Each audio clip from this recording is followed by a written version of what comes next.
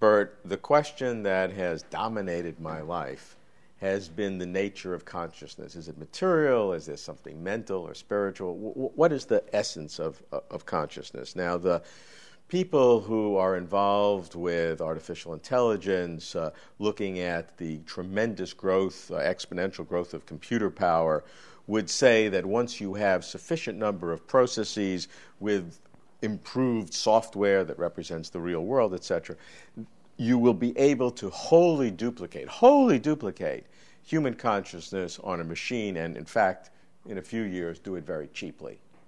You have pioneered a way of thinking about computers that may be a little bit different. Am I right? Yeah. It seems to me that you have to trace sort of the history of AI for a moment. Artificial intelligence, to see where this peculiar new, relatively new view that if you could duplicate all of the connections, you would get what the brain obviously gets in consciousness. But let's run through. I mean, I think AI has failed, and it's failed in a way, it seems to me, sort of not going to get, isn't even pointing in the direction of you're getting intelligent behavior, let alone consciousness. To begin with, when I came to MIT, and I taught at MIT for 8 years, the AI people were doing their artificial intelligence thing nearby, and they had been doing it for a while. They came into my class and said, well, if you philosophers have had 2,000 years and you can't understand consciousness, intelligence, language, learning, any of that, and we're beginning to understand it over here in the AI labs. And I thought, wow, if that's so, I better find out. Well, my brother happened to be hired at the Rand Corporation, and just by amazing coincidence, the guy who hired my brother said that his brother had written him saying, you got to know Merleau-Ponty before you know whether you want the Rand Corporation should get involved in this artificial intelligence business. So they hired me as a consultant, and that was in '65.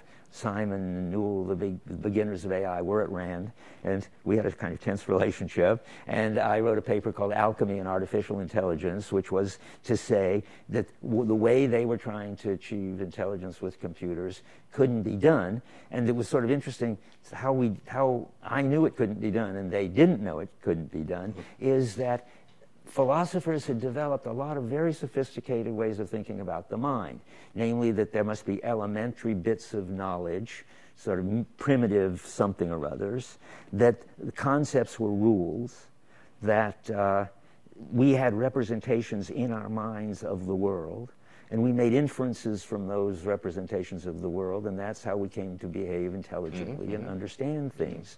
Now, there wasn't any particular place in that for consciousness, but they didn't care. They were trying to make computers at that point that just could behave intelligently.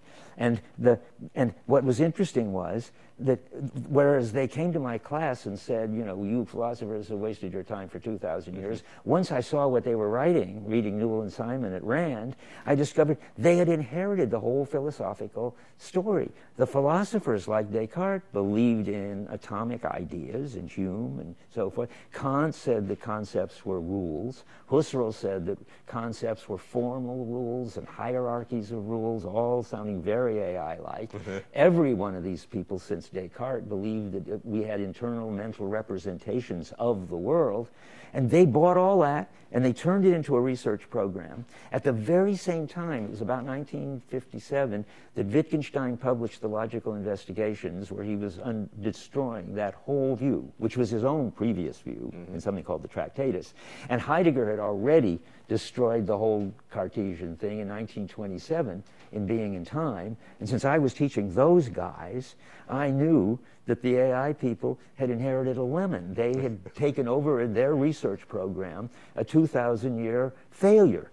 And so I just said, okay, you guys are just behind the times. You're going to discover that this doesn't work. And they finally did. Minsky, who was head of the AI lab then, and said all we needed was a few million more facts in the computer, and then it would behave intelligently, to have common sense knowledge, has now said in an interview in Wired that AI has been brain dead since the early 70s, when they discovered the common sense knowledge problem. And that's what I talked about in my book, What Computers Can't Do. There were two problems. The common sense knowledge problem, where is all this knowledge of the world stored? And I said, well, if Heidegger's right, it's not stored in the mind, it's stored out there in the world. And the proof is that you've got something called the frame problem, you guys, that you are sort of repressing, which is if something changes, like, say, I get up and walk over there, how much in my representation of the situation in the computer has to change? Well, my shadow has to go with me, and my feet go with me, but most of the stuff over there doesn't go at all, doesn't change. But they couldn't deal with that. And the only way to deal with it would have been to see what Heidegger saw, that the best model of the world is the world itself. You have to be in the world. Yeah, you have to be in the world, and your knowledge shows up in the familiarity of things, and when you learn something new about the world, things look different, and you learn what looks like it changes when something else changes by looking. And now, and what happened was the AI people doing what's called symbolic information processing, which is the philosophical approach to the mind, failed.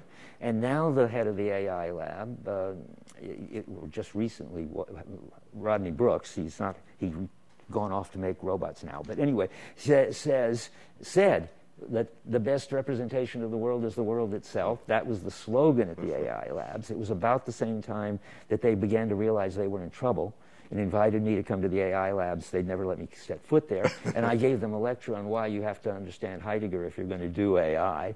And all this converged into something which is now called Heideggerian AI, which is, and that's fine, except there's a new problem. Rodney Brooks makes robots, and they keep track of the world by keeping their sensors tell it what's changing. However, they can't learn anything. They're insects, and he knows that. He calls them animats. But we don't learn new facts about the world. We learn the world keeps changing the way it looks for us when we discover in a city more and more about the city. The physiognomy of the city changes, Merleau-Ponty says. It looks like that's the way to the Seine, and that's the way to the Arc de Triomphe, and so forth. And you just follow how it looks. So now, what's going to help them to get the missing thing, which is learning, or even more missing thing, which is consciousness? All this has been done on the behaviorist level. We'll just get it to behave like people, and it fails to behave like people, and darn well must fail to be conscious. Everybody agrees to that. So what would it take?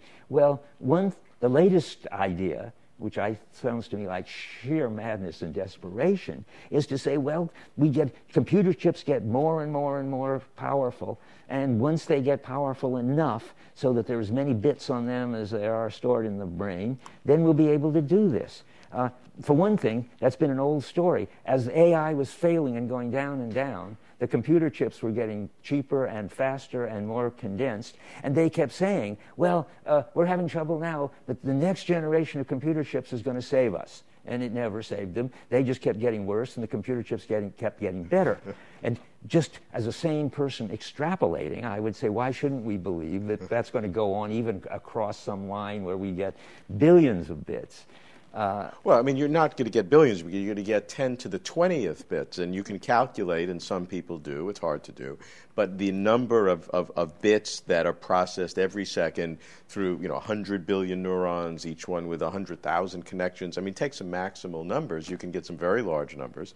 But at some point, it looks like in this millennium, some people would say with, halfway through this century, and that may be optimistic, but whatever, at some point you're really going to have this kind of processing power. Yeah, and now the funny question is, and now these are difficult questions, but there's a kind of contradiction in this. Surely, if a computer did it, it would do it just the way you said, with billions of computations very fast. Right. That can't be the way the brain does it, of course, because the brain does it, as you know, being a brain studier, very slowly. Yeah. And the fact that we've got, what is the latest news, 10 to the 20 neurons, billions and billions of neurons, with an average of 10,000 connections on each. Right. Somehow, 100 billion or something. Okay, is that it? Yeah.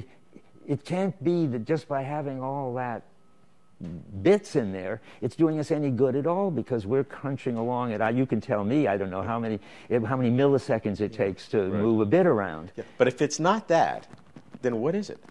nobody has any idea, and they should just keep quiet until they do. Because, I mean, I think it is the hardest question. How in the world matter, which is this third-person material stuff, could ever produce consciousness? And AI and the use of computers is not helping us understand it one bit.